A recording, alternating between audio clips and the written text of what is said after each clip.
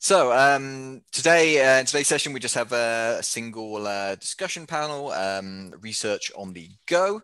I'll be handing over to Peter in a minute, who will be introducing the rest of the panelists and himself.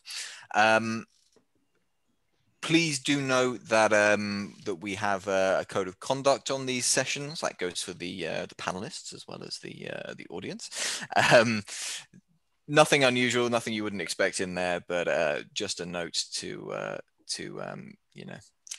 act in a way that you would want other people to act towards yourself, and please do. Anybody who feels like they are feel uncomfortable or the code of conduct is not being obeyed, then please do get in contact with myself privately via the chat if you like, and we will look into that.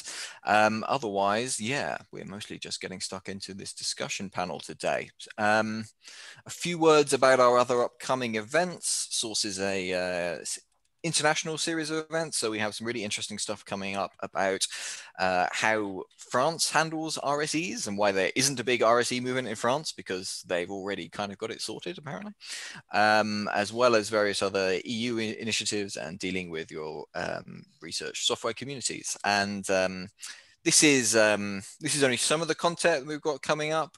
We're just looking now at scheduling the remaining content from our last round of submissions.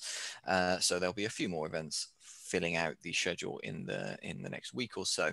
But please do take a look at our website and feel free to sign up to our mailing list for notifications about our upcoming events. Just a very quick note about this event. So this event is being recorded, and we publish this online along with the recordings of all our other events. I half finished a sentence there. Oops. This will be this will also be appearing as the episode of a podcast, which Peter, I'm sure, will mention in just a minute. So just a note that, if you don't want to feature in this recording, then just make sure you keep your videos off, your microphones muted, and you won't be recorded. The content of the Zoom chat and the Q&A function is not recorded, so you can put questions in there. And then I think questions will be read out and put to the panel by Peter as well. So just a note on that. I think that's about all I want to say. So I hope you enjoy the session very much, and I will hand over to Peter. Thanks very much, Chris. And thanks very much for the introduction. And today's theme is research on the go. My name is Peter Schmidt. I'm a research software engineer at the University College in London. And I know we've got a very exciting panel today. But before we do, just a few opening remarks. So first of all, as Chris mentioned, this is going to be a recorded session, not only for SORSE, but I would also like to publish that later on in the year as a podcast episode. So hence there are no slides because this is audio only. The podcast show is the one that has been launched earlier this year, Code for Thought. And yes, so in order to make sure that your questions get captured, I will read them out loudly, and hopefully we'll be able to get through all of the questions that you're asking, depending on how many there are, of course. And but I will have to read them out, so otherwise people won't be able to see what kind of questions were asked when they listen to the podcast later on. So before we start, also a few opening remarks about why mobile applications in general. Why are we talking about this? And people may think that mobile applications don't necessarily lend themselves for research or for science or in a research and science environment. But actually, that is hardly true anymore, because the power of mobile devices, whether it's a phone, a tablet, or anything else, or wearables, has increased by quite a bit. And also, groups are now increasingly, like for instance, UCL, and I believe Manchester and Newcastle, and possibly the group that you're working in, are getting increasing demands from users, from researchers, to actually produce mobile applications. So this is a very relevant discussion that we're having, but there are also a few gotchas that I hope we will be able to touch on in today's session. And so without further ado, let's just start. And I would like to invite the panel to introduce themselves. So maybe we can start with you, Adrian. Yep. Hi. So I'm Adrian Harwood. So my background, I've probably spent the last 10 years in university research. So I went through the whole academic system from a PhD student to a postdoc, and then ultimately to a lecturer. And my field of research was in and around computational fluid dynamics in aerospace engineering.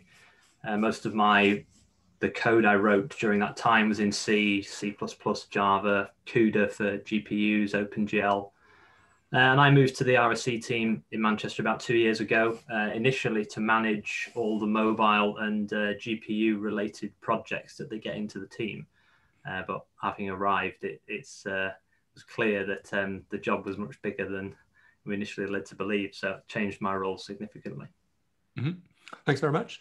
Patricia, you're working with Adrian, I understand, in Manchester. Why don't you introduce yourself? Yeah, hi. Unlike Adrian, I've got a background in computer science. I have many years in both private and public industry. And then I first got involved in research software as a Java contractor at AstraZeneca on the genomic initiative in 2001. Found that very interesting. I then came to Manchester University, worked in a proteomics laboratory, again in research software, and started with Adrian at the onset really of MDS in May 2019. So I've sort of had always a computing background, not really done much research until I got involved at those stages, and never looked back really enjoy working in research. Okay, finally, they're leaving the University of Manchester and move swiftly over to the University of Newcastle to Mark Turner. Mark. Hey, so my name's Mark Turner and I lead the research software engineering team at Newcastle. My background has always been in computing. I did my undergraduate and then left research to go into industry, did a few years there, quickly realized I preferred research. So I came back, did an MSc at Newcastle, and one of my supervisors then offered me a job as a software engineer, or would later become a research software engineer. This is before the phrase was such a thing. And then over time built up my expertise and slowly started building up a team. That's been very successful to the point where I don't write an awful lot of code these days because I've got a team to do it for me. So much the better, I would say. Okay, well, thanks very much for the quick introduction. The theme for today is mobile applications, and when I listen to your background, none of us here on the panel actually have a background specifically in mobile app development, but yet you got into mobile app development. So how did that happen? Do you want me to go first? Stick with the same order. Yeah. So I guess I got into it really because it was a direct result of the research that I did. So my field of research was what we called interactive real-time fluid simulations. So basically what this means is it's trying to simulate things like air and water physics, but doing it in real time and doing it in a way that a user can do what's called computational steering, which is to be able to change a simulation's parameters as it's running through things like touch screens and virtual reality and that kind of thing. So I spent most of my research just sort of writing Android apps and writing solvers and visualization and shaders and things for basically doing the simulation bit on GPUs and some bits of visualization, and then combining that inside an Android app, of which you needed to know the Android SDK. So if you wanted to do things like have it respond to device orientation or something like this, if using essentially a gravity vector or something, you need to tap into the device sensors. I've published a few papers on this, but one of them was basically where we actually had a cluster of these devices where they did like a kind of they computed the simulation across like a peer-to-peer bunch of them. So we had like 4 tablets all number crunching a portion of the simulation. And it was quite cool, but obviously you end up writing an app essentially, and then just kind of embedding your physics solver inside it.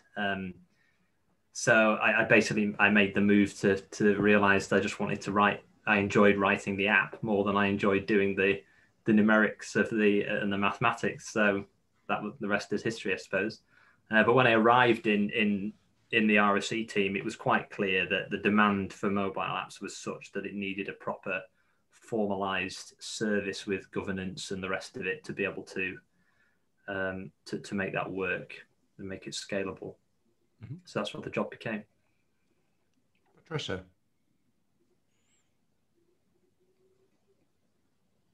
Yeah, so I got into writing apps because so about 6 or 7 years ago, I did a full-time master's in advanced computer science, and one of the modules was mobile development, and I really enjoyed it. And I did that as part of my actual project as well, along with smartwatch development. And then I managed to get a full-time permanent position with the RSE team, and Adrian and somebody called Joshua Woodcock happened to do an open road show, and it coincided with me starting on RSE, and he just had such enthusiasm and it just sounded interesting and fun that I thought, right, well, I really fancy going on that team then, and I enjoyed the mobile, so I expressed an interest and just jumped at the chance when I was able to start on the MDS team. Mm-hmm. Mark? So I came at it from a slightly different direction, given my background is in web development, especially sort of user interface design. So I was doing websites around the time where there was this big push to be what later became sort of mobile first in terms of a responsive design. So I'm only talking about user interface elements at this point. And then we got a couple of projects where people wanted that plus some interaction with the sensors, most commonly like the camera. So it's a case of, can we have a mobile website that can also take photos? So it was that gradual move into mobile app development, but via web technologies, which is, I guess, different from the others. Yeah, no, I guess my background is a little bit different because, I mean, I started at uni, but if I may throw that in for good measure, but I went into the industry. I actually developed mobile apps at a company called, excuse me, Mendeley. Mendeley used to have, still has mobile apps. And I was responsible for the iOS team there, and the Android team built that. And so it was actually sort of a product rather than a research project that I worked in there. So I was quite surprised, actually, which is bringing me to the next question, because when I worked in the industry, sort of mobile apps for me traditionally were, you know, you want to reach as many people as possible. Companies obviously want to make money, and, you know, the reach matters.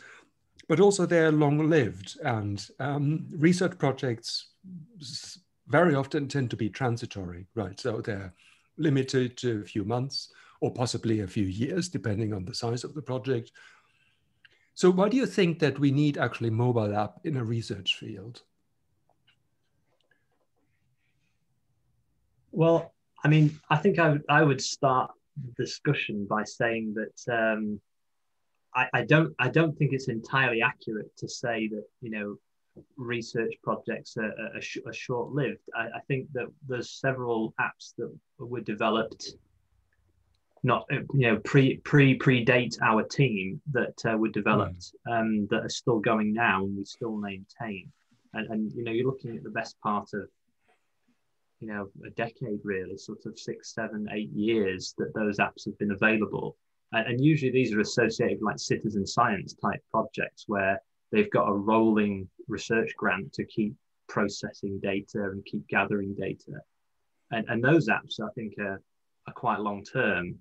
I think it's true that there are some projects where they need an app for a single study, and that study has a finite window in which it's run, you know, and the thing is developed, deployed, used, and then disposed of within 12 months.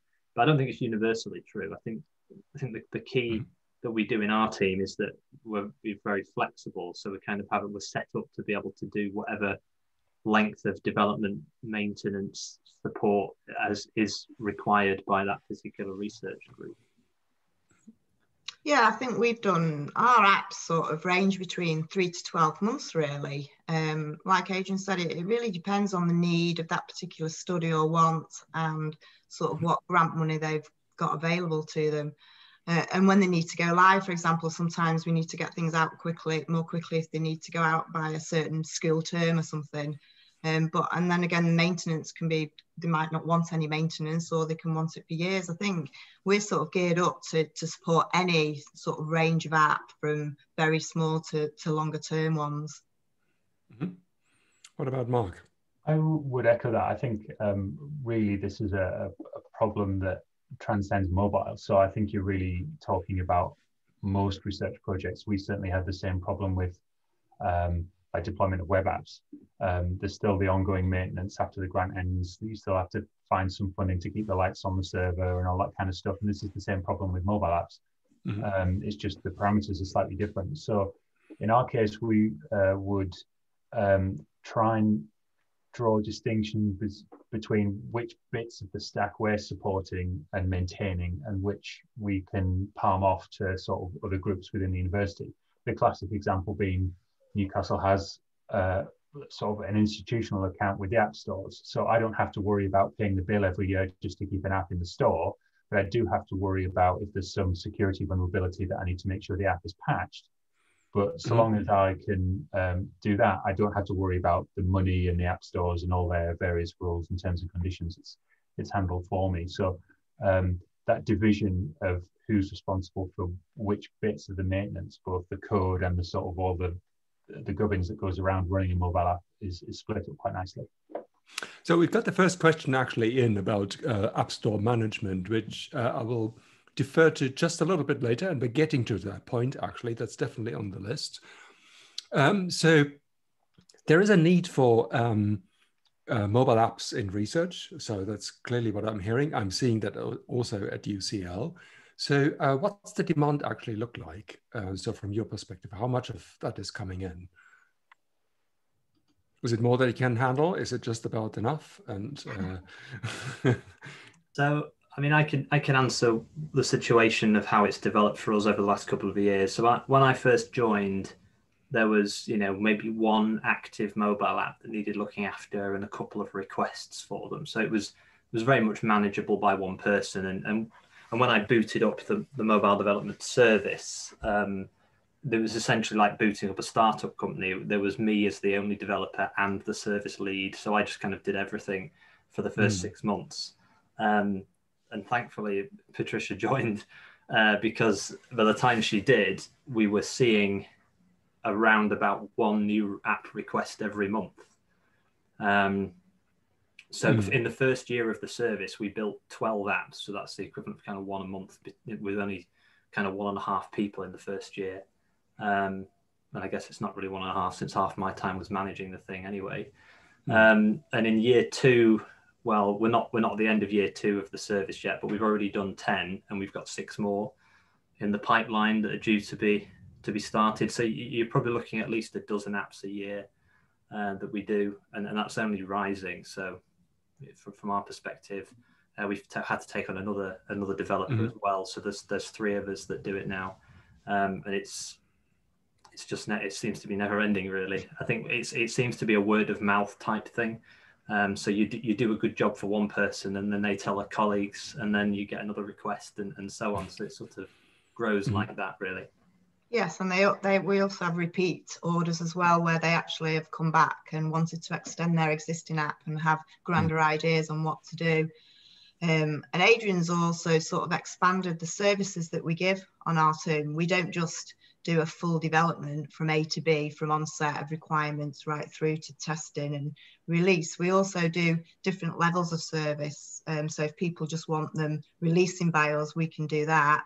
Or if they want support and they want us as consultants, we have support apps where they, will just mentor people and see them once a fortnight or a week and have a weekly meeting and give them input and sort of. So we've got work in different areas as well as doing, for the full blown app as well. So we've got quite a lot of different types of work going on.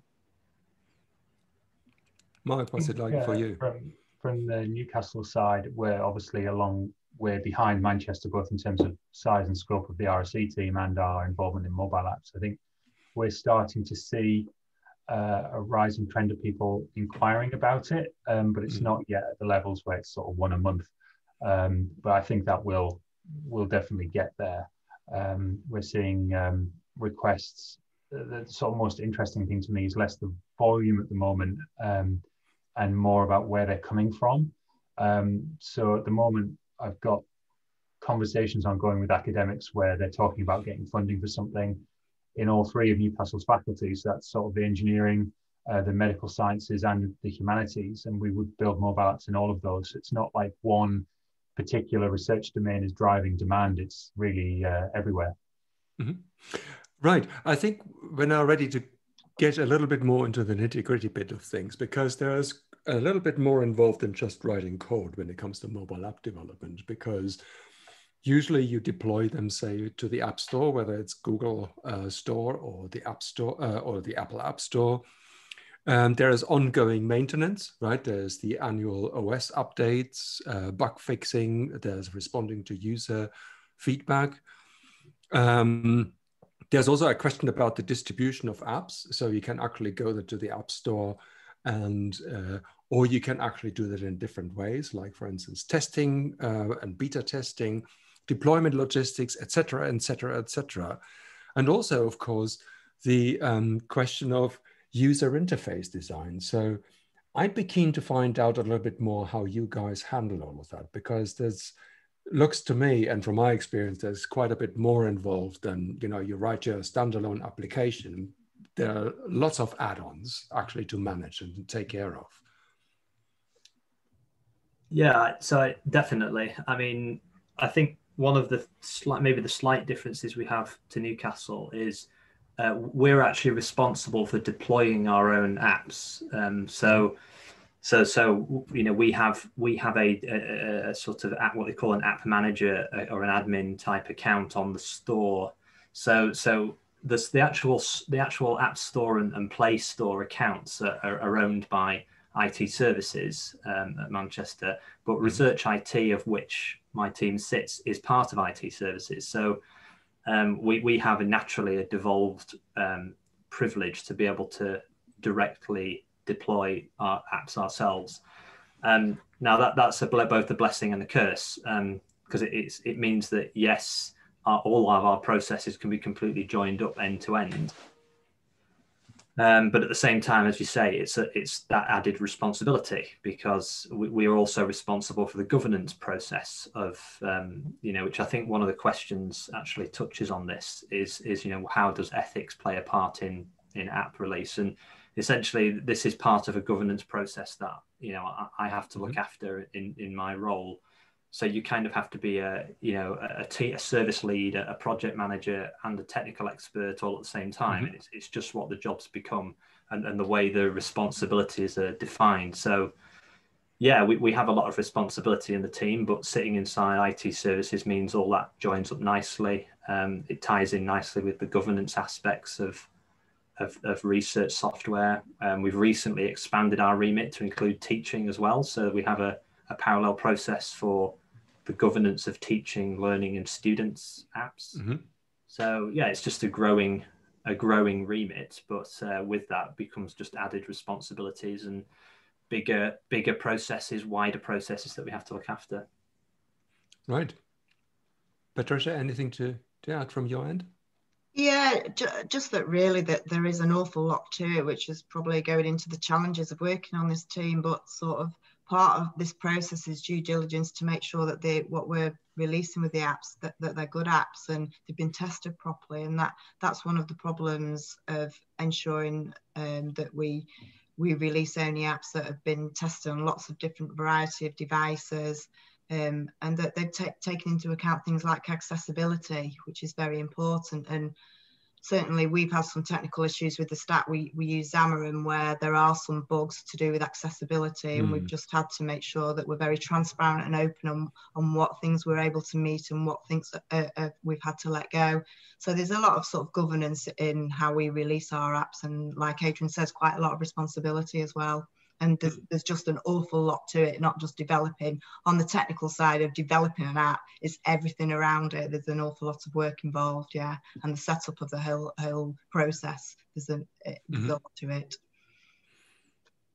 Mark?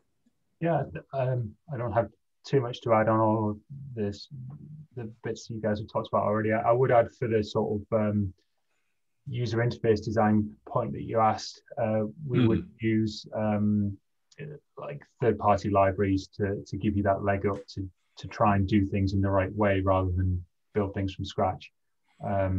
Just like common components and building blocks that you can put together that are going to give you a hand with those accessibility features and things like that. So you've almost got to try really hard to do it wrong. And these tools are quite useful for holding your hand and getting you to do things the right way. And after that, it's really just repeating what you both said. It's just a long process, isn't it? A long pipeline from code base to release. There's not much glamour in there. There's nothing particularly exciting, but it all needs doing.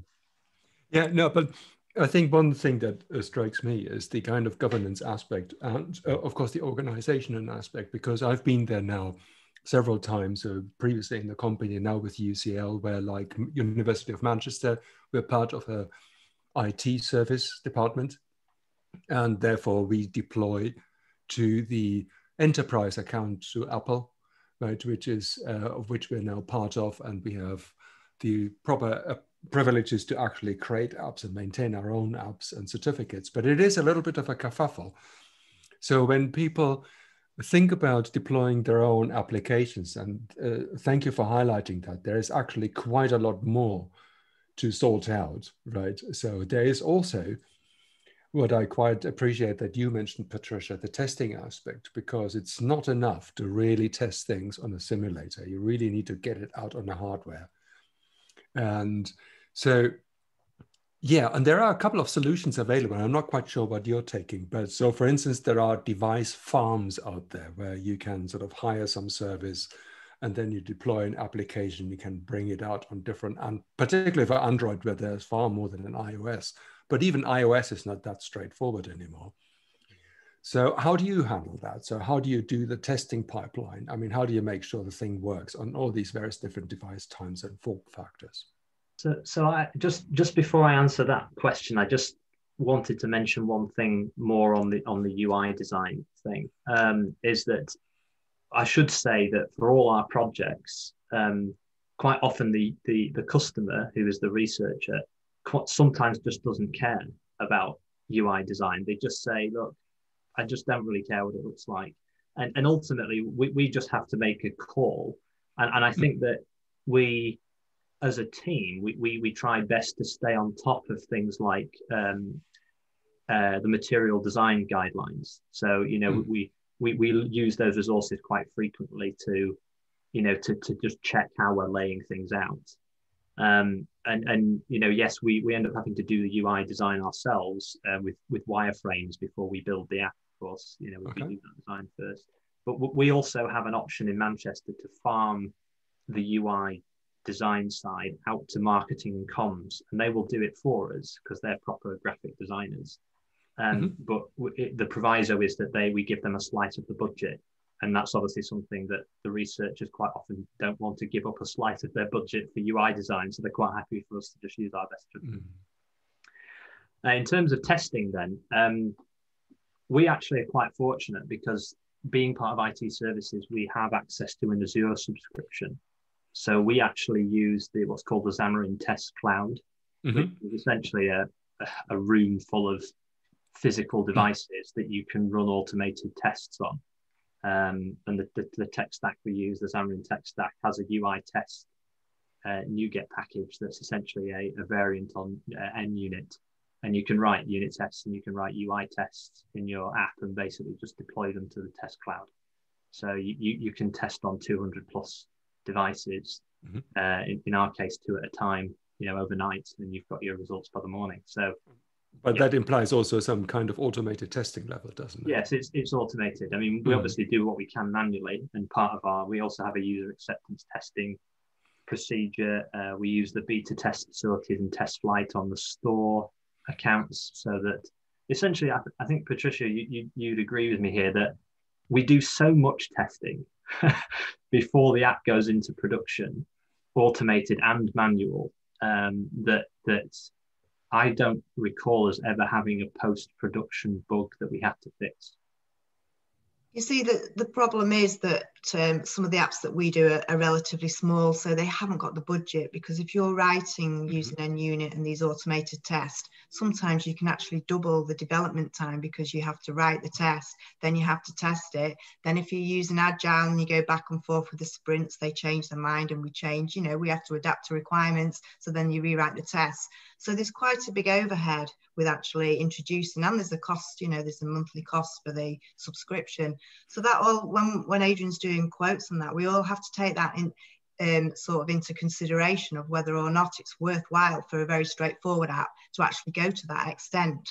But then, so if it's an app that they want to run for another 10 years or whatever, we would definitely have to do it, and it was out to a wide variety of the public. But if it was only for a small cohort of people and we knew the devices, we would then probably, and it was a simple, straightforward app, we probably then wouldn't go to that extent of doing the automated testing. Again, if there's a bug that if it's released and there's a bug that we can't reproduce on the emulators, me and Adrian only have a single Android device each, and we're using our own Apple phones to test because we work for the university, so it's very restricted. So this is part of the process when we're talking to people of what is important for them in their app, whether they want extensive testing on 200 plus different devices and operating systems, or whether they want to focus on getting something good fit for purpose within their grant means. But as Adrian has said, testing is just massive all the way through, user acceptance testing, our own testing, peer testing,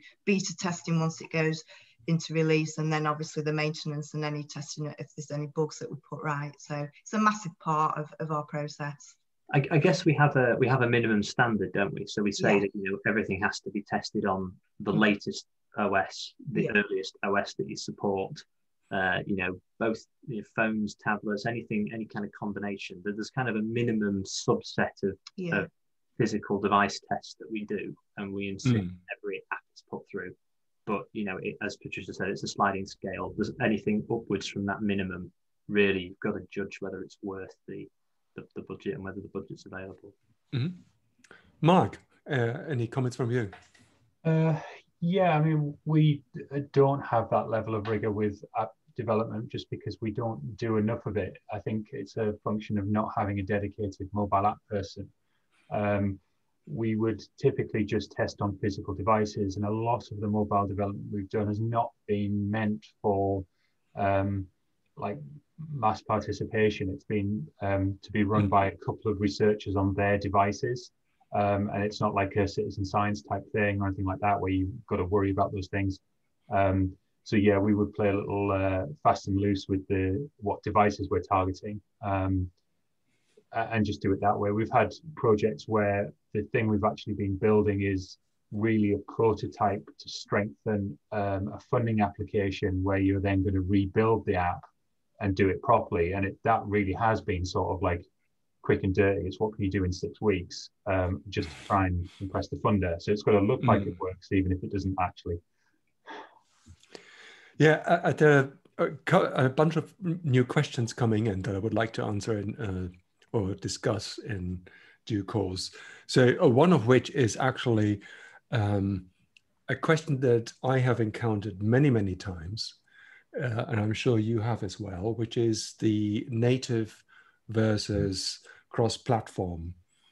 And so I'm pretty opinionated on that one, but I'm going to hold back because I'd like to get your take on this. So we have, back in the days when I started mobile app development, there were more than Android and iOS available. I think Windows was a competitor at the time, and others.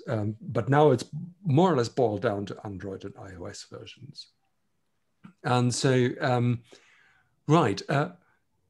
rather than just saying, okay, well, I only do a React Native or whatever, or I only do iOS or Android, what would the criteria be for you to say, okay, I'm going to go native, this is more suitable for native development, and, oh no, well, hang on, we probably can do this much better for React Native. Where do you actually draw the line, and how do you decide that?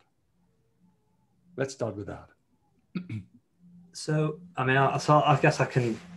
So I've had to make this call. When we booted up the service, I had to decide what we were going to do. So first of all, I should say that we chose a cross-platform framework, and I've been very happy with that decision. So I'll start with that. I'll also say though that I don't sit in one camp and firmly. I think we've done a couple of projects that have been native. So we did one, Patricia, you'll say a bit more later maybe, about which was written in Java using the Android SDK. So straight written in Android Studio as if you were writing an Android app from scratch. I did one only a few weeks ago, which was maintaining an app that was written in Objective-C, which was a horrible experience, but had to be done. So we don't insist that apps have to be done one particular way. And obviously my background was writing native Java Android apps. In fact, even more so is that I used to write C code and use Java native interface to actually run pre-compiled C libraries. And the reason why I did that is because I needed absolute performance. I was running GPU simulations. I needed every spare millisecond I could get to get the thing running as fast as possible in real time. And in that particular instance, I wouldn't have dreamed of using a higher level of abstraction. I absolutely needed that low level performance.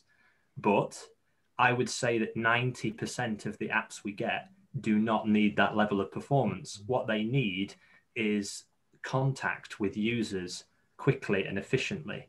So what they need is basically what a cross-platform framework brings, which is an efficient way to share code between both platforms. And obviously there are ways to do that. We went with Xamarin, but there's also React Native's been around a long time. Cordova, I believe, is, well, PhoneGap build anyway is being discontinued. So there's maybe it's Cordova now. But Cordova is still about as an alternative. And when making a decision as to which system to use, I had to look at several things. One of them is what resources did we have in the RSE team who were essentially going to be the developers? What skills did they have? And how big a change would it be for them to retrain on a new tech stack? What skills did I have, considering I'm supposed to be the technical expert? So essentially, because I knew C, C++, and Java, converting myself to C# to write in Xamarin was a no-brainer. It requires very little effort. Syntactically, it's very similar. So that made sense. We also have a load of .NET developers in the team. So it made sense to run with a .NET framework. So Xamarin is essentially, well, next year will soon be rolled into .NET 6. So essentially it will become the de facto cross-platform mobile framework for .NET. And that's, it just made sense based on what we needed to do. And we probably, based on the level of abstraction that we write our apps, we probably get about a 60 to 70% code base share. So that means for every app we write, 70% of the code is packaged into a C# .NET standard library, which is shared across the Android and the iOS projects. And then the remaining 30% we write using direct C# bindings to the SDKs. So you're writing it in C#, but the Xamarin.Android and Xamarin.iOS SDKs bind straight to the Swift SDKs and the Java SDKs underneath. So you get 100% of the SDK functionality. You're just writing it in C#. So. Okay. Yeah, no, I should. I would like to chip in right now, but maybe somebody else would like to say something on that subject. I think Adrian's covered quite a lot, but really probably the only one where we went for the just Android and not cross-platform was when it was an existing app that the owner wanted to support herself, so wanted it to be enhanced and written in the same language so she could still understand it and support it later on. So we did it, but as it happens, they do want to go cross-platform, so it probably will be continued on in Xamarin for future enhancements. But I think it's mainly your skill set, what you've got available, and what's quick to produce, because cross-platform is so much quicker to get apps out on both platforms. I would echo. I think we've come down on the different side of the fence and gone sort of the web route, like with React Native, but it's for the same reasons. It's the skills you have available in the team. A lot of the team have a web background, so it makes sense to work in JavaScript or TypeScript. I'm working on an app now that's using React Native, and it's the first time I've done much mobile dev in sort of 5 years or so. And before that, I used PhoneGap. And the one thing that I've sort of noticed with that break is just how far cross-platform has come since doing admittedly a very old version of PhoneGap. It was horrible to use then. Now writing in React Native, it's just an absolute breeze. I love it. Absolutely, I'm like Adrian, it's a kind of case of right tool, right time, right job. So we just haven't had many projects yet that have demanded that native development. It's just not been worth it. It's often for budgetary terms as well. Like if you can make efficiencies with cross-platform, it means you can do more with the budget you have from the researcher. If someone comes along with like a £5 million project and they want 3, 4, 5 developers, yeah, I might consider native just because you've got time and money to burn. But where you're trying to make efficiency savings in research, it's cross-platform's a no-brainer. Right. Is it really a no-brainer? So I'm gonna take a different position. So because I'm a little bit more on the native camp, which is not to say that I'm against cross-platform. And in fact, so when I was at Mendeley, we looked at different tools. Granted, that was a little while ago. It was 2017. We looked at React Native, which came out really on top, along with Xamarin, because they actually bind, as Adrian, I believe, explained, to the underlying native APIs, right? So in React Native, you have a JavaScript bridge. So you write everything in JavaScript or in TypeScript in React. But then sort of the APIs get sort of addressed directly from the native, from the JavaScript bridge. So basically that native aspect is hidden from you in that sense. But in terms of efficiency, so I think my preference more comes from the fact that sometimes there is the belief that it's more effective and more efficient, when in actual fact it turns out that maybe as the app progresses and gets more complex, it won't be. So you rely largely on the availability of APIs, sort of the cross-platform APIs that eat into various different APIs of the native system, right? And most of the time that's covered, but then you get the cases where that isn't. And then you actually need to either merge the work that you're doing across platform and doing some native stuff. So you're then actually having that added complexity. And then you basically don't have to deal with with one cross-platform only, but then you have to do with cross-platform plus iOS and plus Android. So, and the other thing, of course, is that the deployment of the application is also, but we still can't forget that what you're actually delivering are 2 apps, right? So you're doing a cross-platform app, but it still ends up being an iOS app, and it still ends up being an Android app, and you still need to deliver it and test it to get it to the App Store. So I agree there are some cost efficiency, and you know, for straightforward apps, across platform, where you're pretty sure that you don't have to eat into some kind of native components that aren't quite covered by the cross-platform APIs, then I think that sounds like a straightforward solution. When it comes to something a little bit more complicated, then you can actually add complexity rather than reduce it. So that would be my argument. I'd like to add to that, actually, because in a sense I agree with you, but I think it does depend on how your cross-platform framework exposes the relevant platforms. Mm-hmm. I think so Xamarin offers a couple of ways. It offers something called a dependency service, and it offers something called custom renderers, which basically means that you can package up your own cross-platform API for the bit that you think is missing. So it's very extensible. And I think the way we've dealt with this in our team is when there's been a common call for a particular cross-platform component that doesn't exist, we've just written it ourselves, and then we can add that package, if you will, to the project. So we found that actually it has been an efficiency saving, because we've just extended. So the cross-platform component of Xamarin we use, I should say, is called Xamarin.Forms. Mm-hmm. Basically a higher level of abstraction that sits above the platform specific bits. And if it doesn't exist in forms, we'll just add it. And that's how we've got around the problem. It's never really added complexity because we still maintain that abstraction. Yes, you have to maintain the two platform specific bits, but I'd much prefer 70% shared, 30% platform specific than the other way around. So it still makes sense to me. But you still need to actually have some knowledge. I think sort of the expectation usually is that, you know, I only need to worry about React Native, but the reality is that you actually need to understand at least a little bit about Android and iOS. Absolutely, absolutely. You're absolutely correct. It doesn't save you anything in terms of knowledge of the actual platform APIs and platform SDKs. You absolutely need to know what's going on under the hood.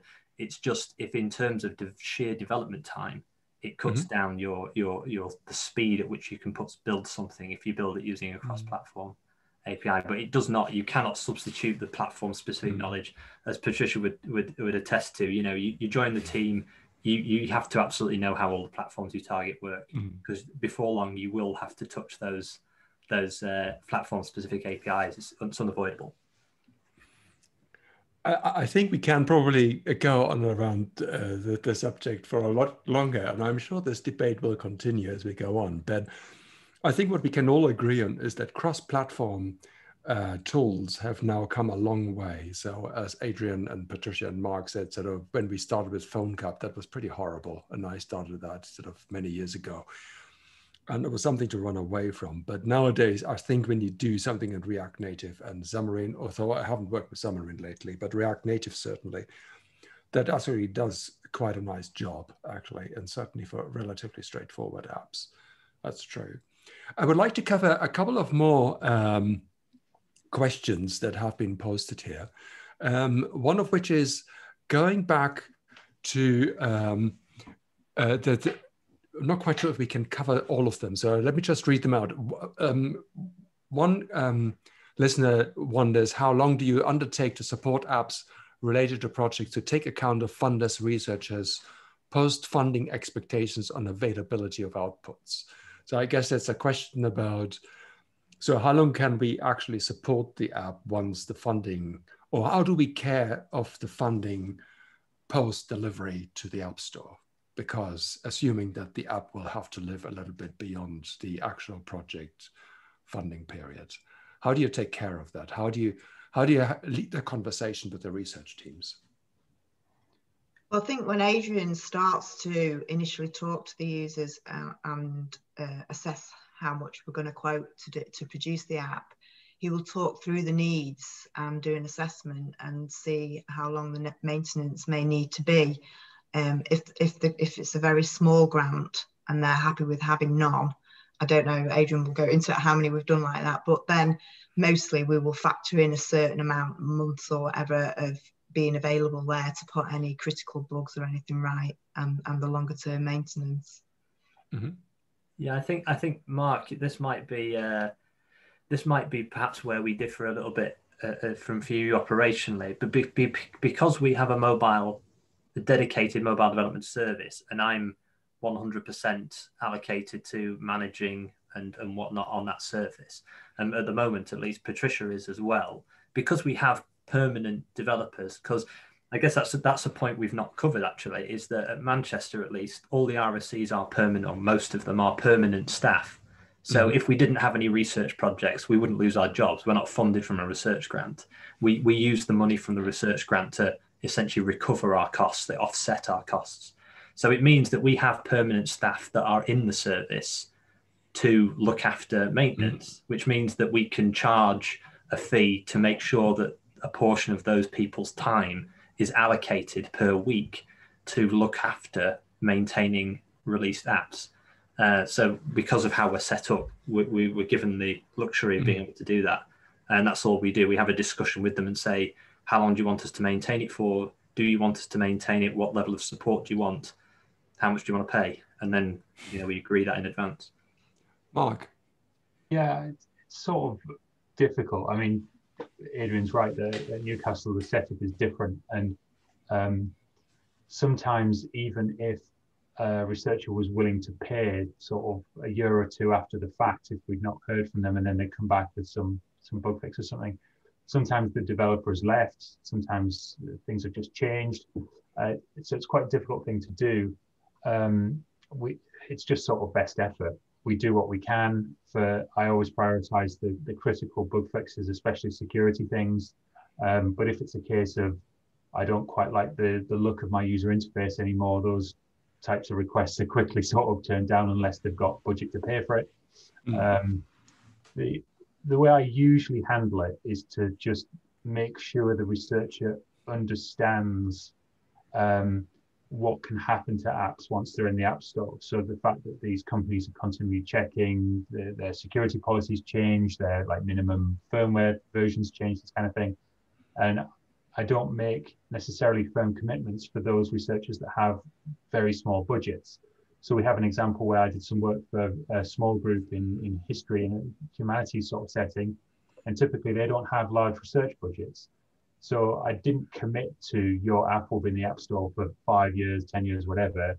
I simply said it will be there as long as it can be there until Apple or Android decide that for whatever reason it doesn't meet their requirements anymore. And at that point we have a conversation. If you've got budget, we'll fix it. And if you don't, it dies.